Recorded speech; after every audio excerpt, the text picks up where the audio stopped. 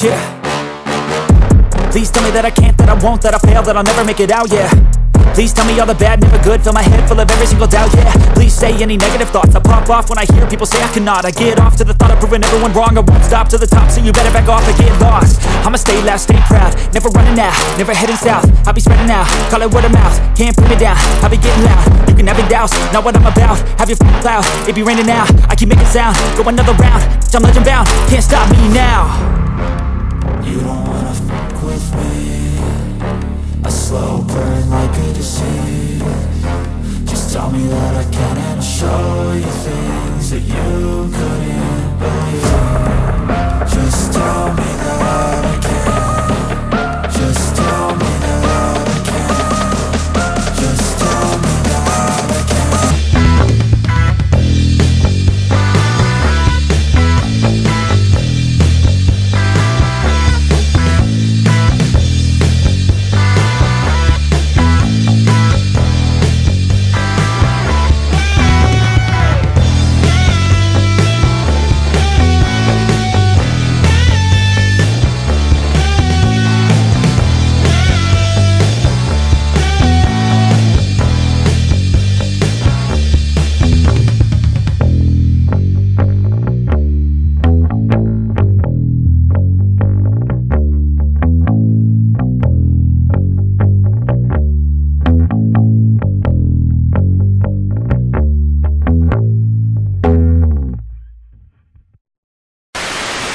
The idea was to hang by a very, very fine quartz fiber a rod with two balls, and then put two large lead balls in the positions indicated here next to it on the side. Then, because of the attraction of the balls, there would be a slight twist of the fiber. It had to be done so delicately because the gravitational force between ordinary things is very, very tiny indeed, and there it was. And it was possible then to measure the force between these two balls. Cavendish called his experiment weighing the Earth. We're pedantic and careful today. We wouldn't let our students say that. We would have to say they're measuring the mass of the Earth. You know? But the reason he said that is the following. By a direct experiment, he was able to measure the force and the two masses and the distance, and thus determine the gravitational constant. You say, yes, but we have the same situation on the Earth. We know what the pull is, and we know what the mass of the object pulled is, and we know how far away we are, but we don't know either the mass of the Earth or the constant, but only the combination. So by measuring the constant and knowing the facts about the pull of the Earth, the mass of the Earth could be determined.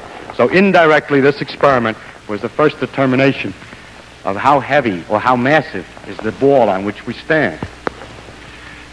It's a kind of an amazing achievement to find that out, and I think that's why Cavendish named his experiment that way instead of determining the constant in the gravitational equation. Weighing the Earth. Oh. He incidentally was weighing the sun and everything else at the same time, because the pull of the sun is known in the same manner.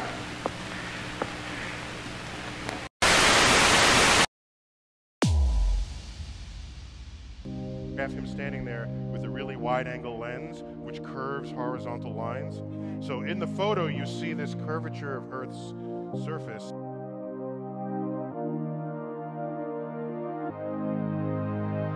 You don't see the curvature of the Earth.